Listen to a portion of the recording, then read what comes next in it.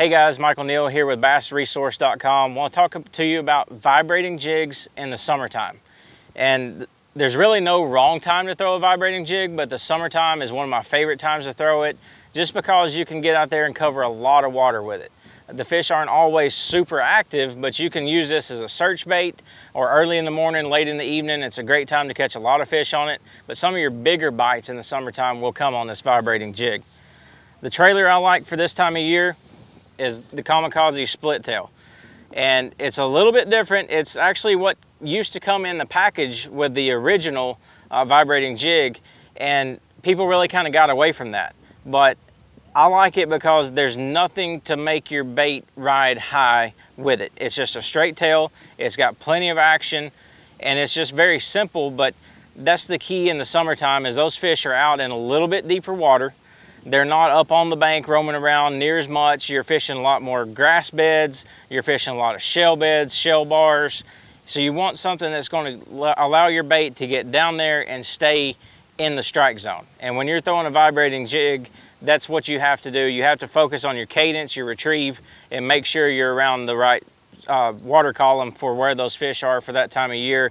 And in the summertime, I cannot stress that enough, is you want something that still has a little bit of action. You don't want it to counteract the blade or anything, but you want it to maintain its depth in the water column. And this Kamikaze split tail is by far my favorite one to do that.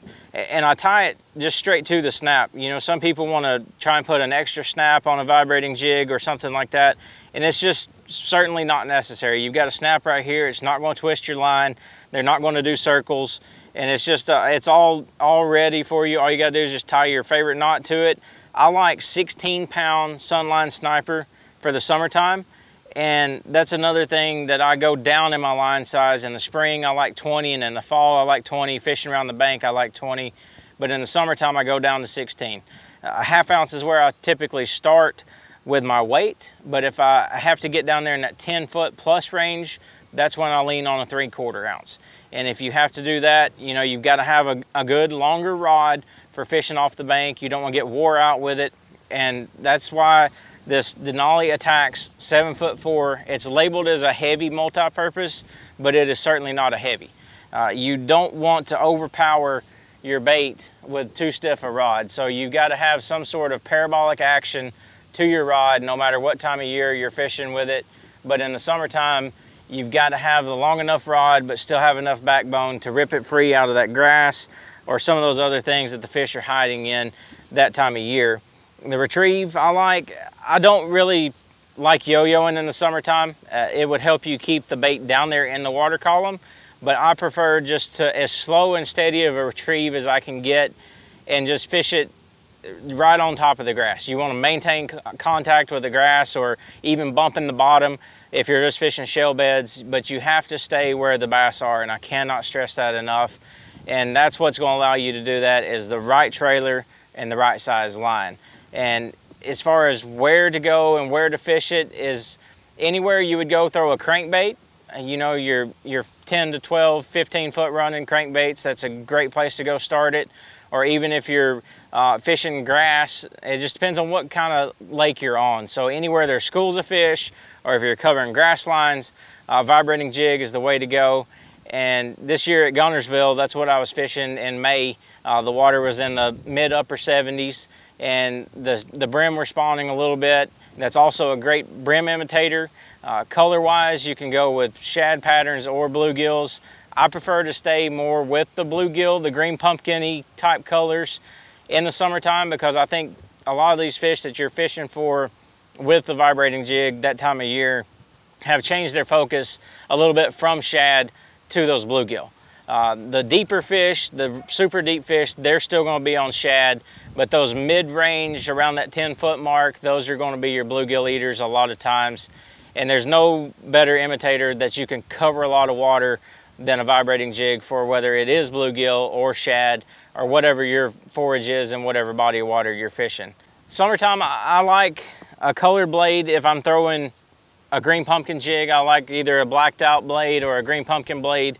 And anytime I'm throwing shad, I still like the silver blade. Whether it's a chartreuse and white, if you've got a little bit dirtier water, or if you're just throwing a plain straight white, the silver blade to me that's what color a shad is. It's really not white, but just the silver on it is what the sides of it are. So you think of a spinnerbait blade and you want to throw a silver blade in the sunshine, or if it's cloudy you want to throw a gold blade. You can do that too a lot of times, but the gold blades are not that easy to find.